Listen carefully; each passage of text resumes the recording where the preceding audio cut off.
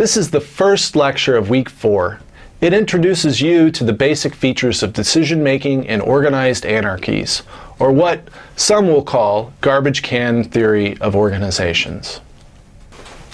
During the week on coalition theory, I usually ask students in my classroom to assume the role of different organizations who have a contradictory stake in an issue like that of the Milwaukee voucher program.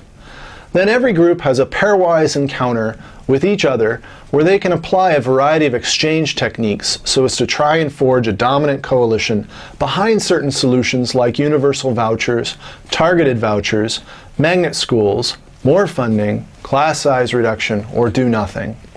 Every year, the student groups do a great job of playing to their organization's parochial interests and manipulating other organizations into joining some sort of collective resolution.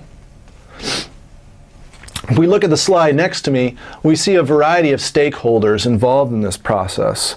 From low-income parents, where vouchers do not cover private school costs, middle-class African-American parents with nearly enough income to afford private school, to religious school leaders, principals, for example, or local business leaders, and Milwaukee Secretary of Education and the Teachers Union representatives.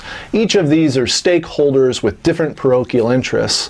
And then below there we have their kind of solutions, or the feasible solutions, that they can negotiate over in their pairwise encounters.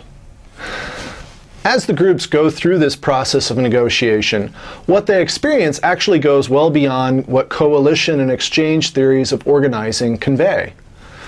There's a far more chaotic and dynamic quality to their discussions, and decisions that seem more consistent with an organized anarchy model seem to arise.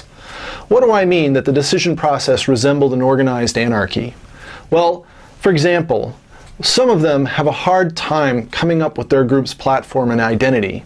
After all, what is the platform for lower-income parents in Milwaukee? The case doesn't really convey, and it's not always clear what that would be. Also, some of the group's proposed solutions change over the course of bargaining. Some initially propose universal vouchers, only to promote targeted vouchers in the end. Almost all the groups thought in terms of some kind of identity and parochial interest in what that entailed. And they also thought about other identities and interests when trying to manipulate the situation in their favor. So they'd bargain for what they thought the other group needed or wanted. Now, in this context, problems seem to be brought up in a much more dynamic and contingent manner.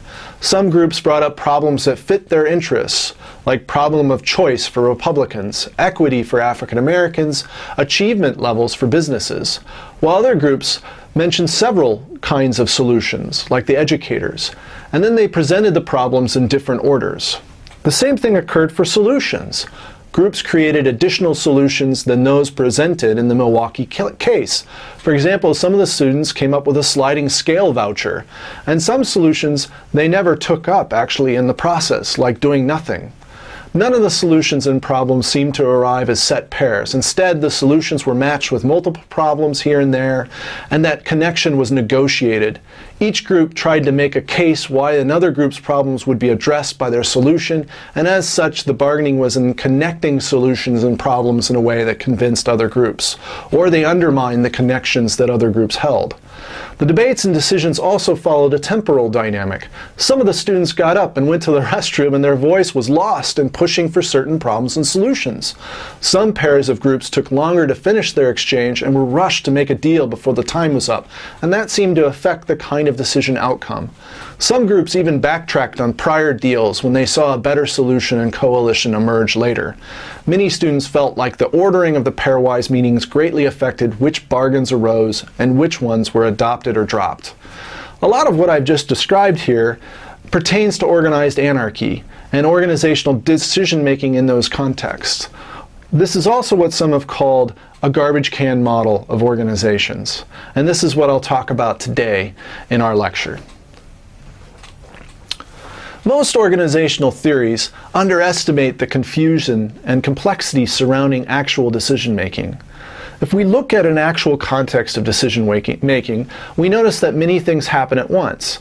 Technologies or tasks are uncertain and poorly understood, preferences and identities change and are indeterminate, problem solutions, opportunities for decisions, ideas and situations and people all are mixed together in ways that make their interpretation uncertain and the connections between them unclear. Decisions at one time and place have loose relevance to those at others, and solutions have only modest connection to the problems presented. Moreover, policies that exist often go unimplemented. They aren't even brought up. And decision makers wander in and out of decision arenas, saying one thing and doing another. So with all this ambiguity, the story of decision-making moves away from conceptions of order concerning reality, causality, and intentionality to conceptions of meaning. Here, the decisions that occur in organized anarchy are seen as vehicles for constructing meaningful interpretations of fundamentally confusing worlds. They aren't outcomes produced by a comprehensible environment. Hence, as we increase the complexity of decision situations so they move closer to reality, they become meaning generators instead of consequence generators.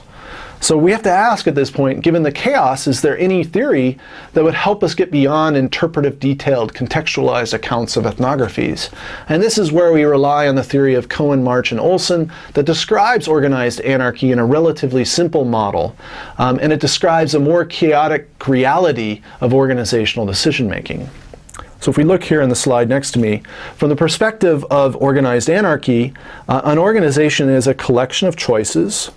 Those are like meetings, looking for problems, issues that they're going to deal with. And then issues and feelings, the kind of problems, are looking for decision situations or choice meetings in which they can be aired. And then the solutions within those arenas are looking for issues, for problems they can latch to. And then decision makers are constantly looking for work. So, one can view a choice opportunity or meeting with decisions as a garbage can into which various kinds of problems and solutions are dumped by participants as they are generated.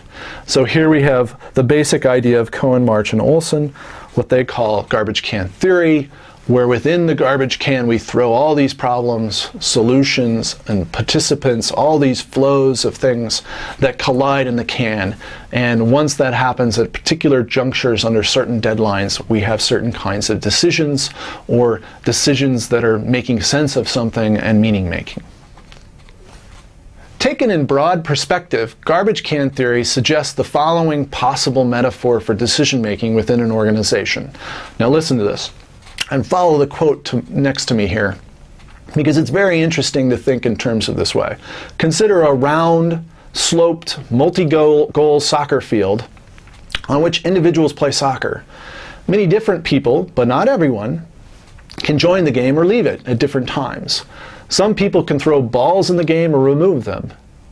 Individuals, while they're in the game, try to kick whatever ball comes near them in the direction of the goals they like and away from goals they wish to avoid. The slope of the field produces a bias in how the balls fall and what goals are reached, but the course of a specific decision and the actual outcomes are not easily anticipated. After the fact, they may look obvious, right?